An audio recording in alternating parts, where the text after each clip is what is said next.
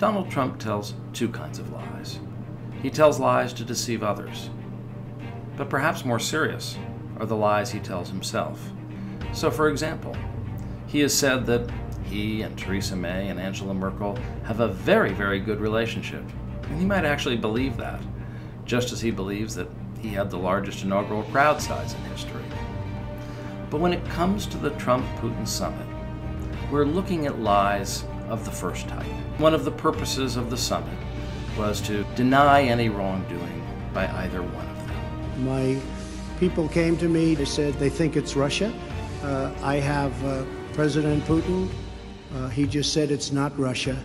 I will say this, I don't see any reason why it would be. And when he returned to the United States, there was a firestorm about his performance at the summit. So, he made up one bald-faced lie to cover another one. I said the word would instead of wouldn't.